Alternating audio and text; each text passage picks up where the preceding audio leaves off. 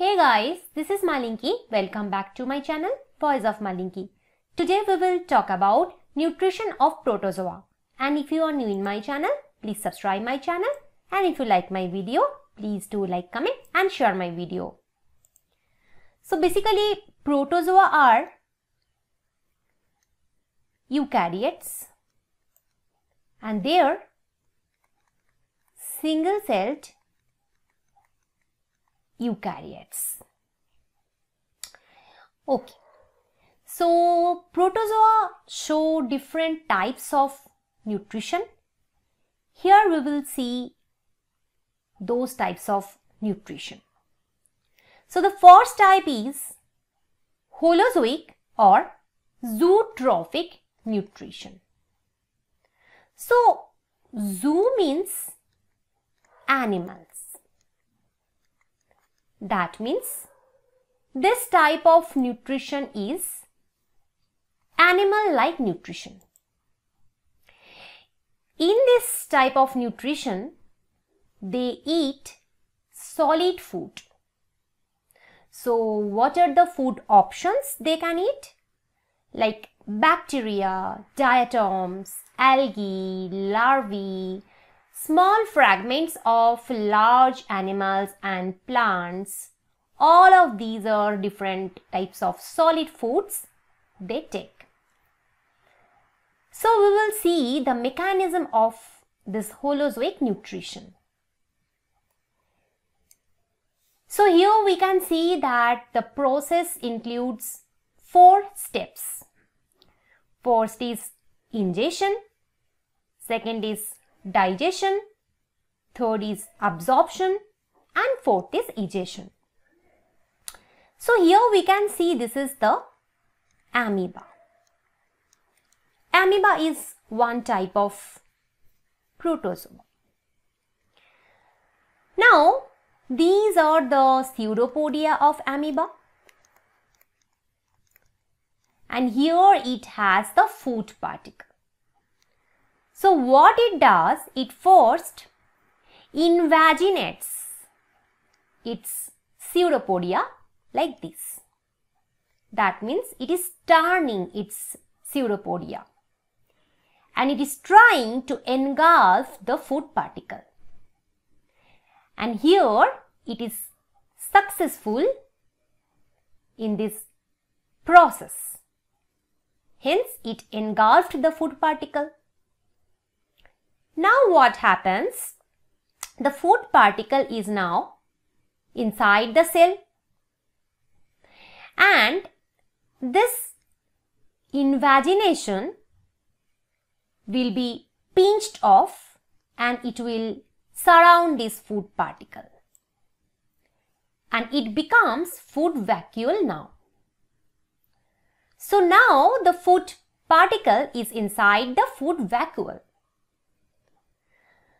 Okay, so till this process we can say this is the ingestion process because food is ingested. Now what happens? In this food vacuole, acidic contents are present.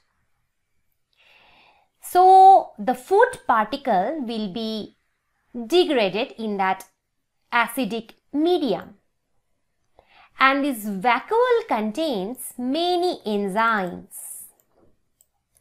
Those enzymes will act upon the food particle and the food particle will be digested fully.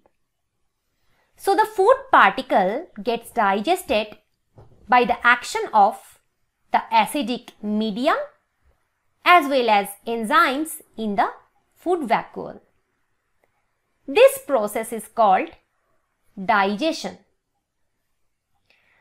Okay. Now next process is absorption. So what happens now?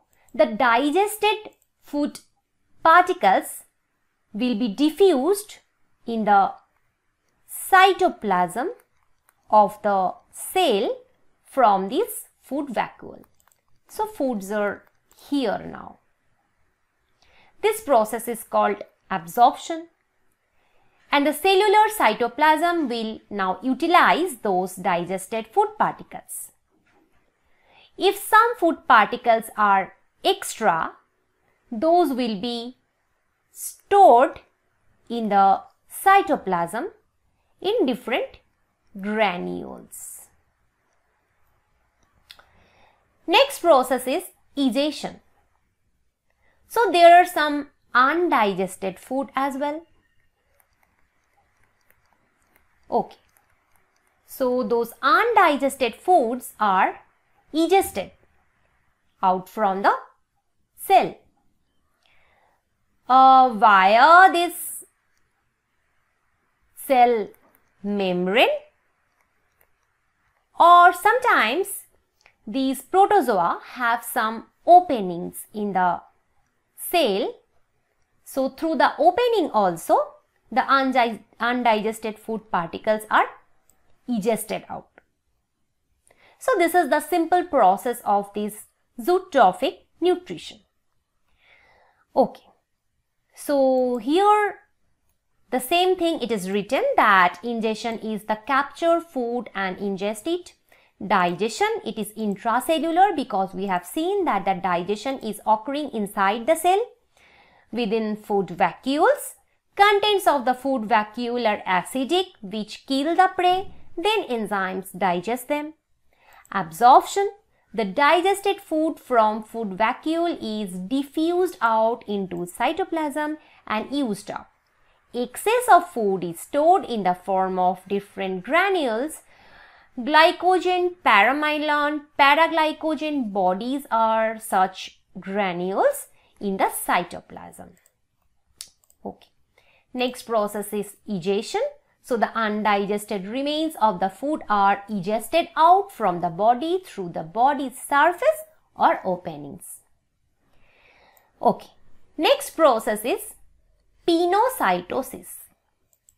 So Pinocytosis is the similar process like that zootrophic nutrition.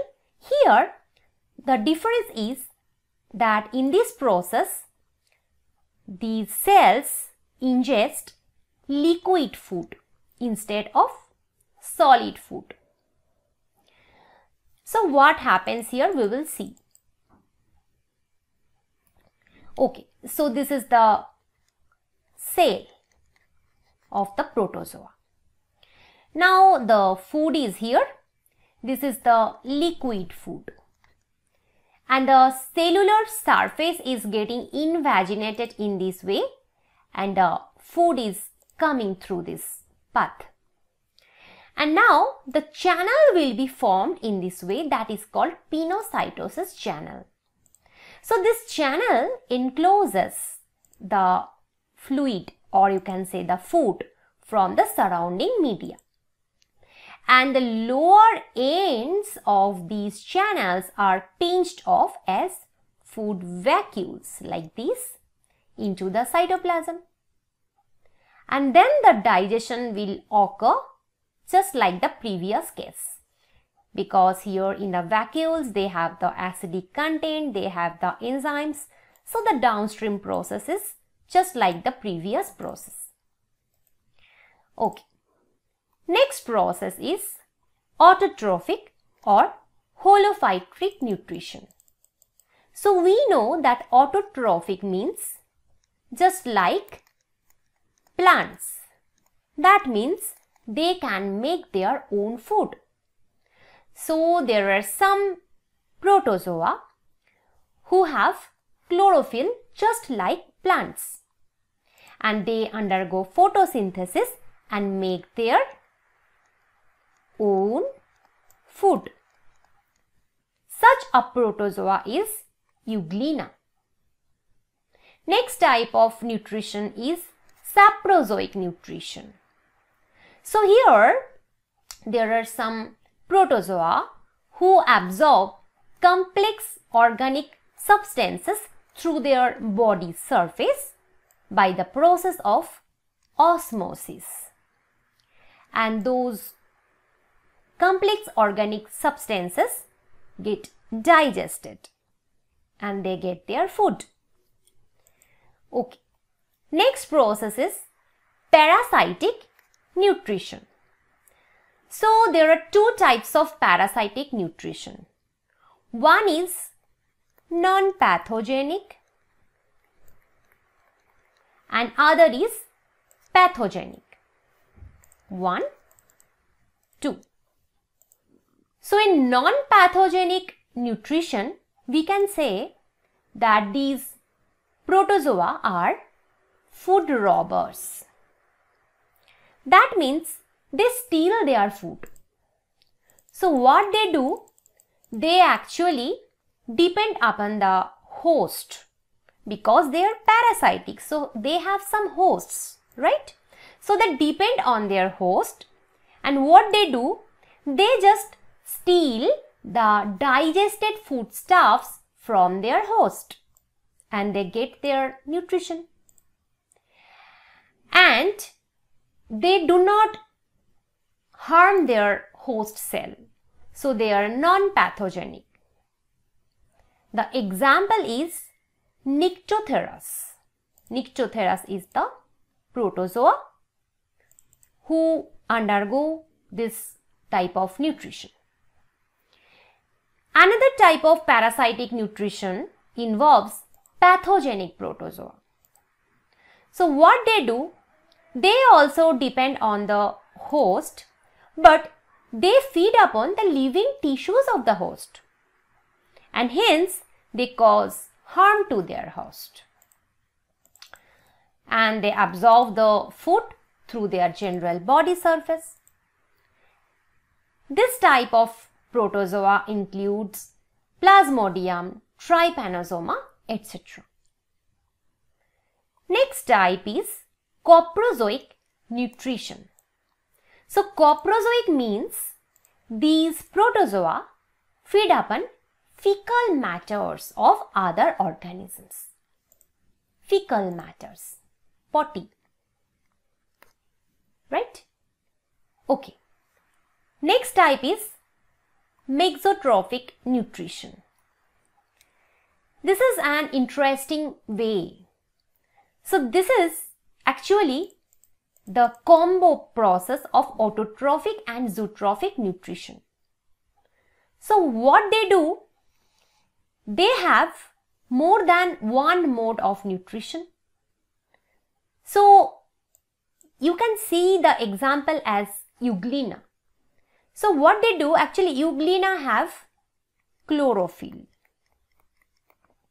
Now in the daylight, when there is sun, Euglena can make their own food via photosynthesis. But when it is night, they can't do photosynthesis. That time what they do? They are the predators at night and they kill the prey and undergo zootrophic nutrition. That means Euglena are very clever organisms. They undergo both autotrophic as well as zootrophic nutrition. Hope you understood my lecture. Thank you.